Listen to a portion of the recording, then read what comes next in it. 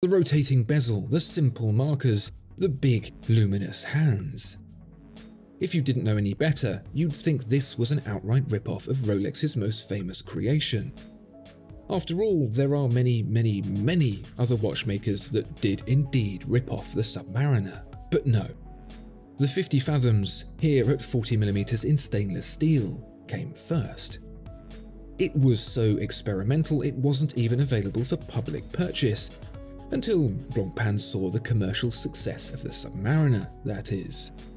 The original 50 Fathoms was built to the design requirements of French Special Forces divers, an elite squad whose very lives depended on the performance of the watch, hence the simple functional design.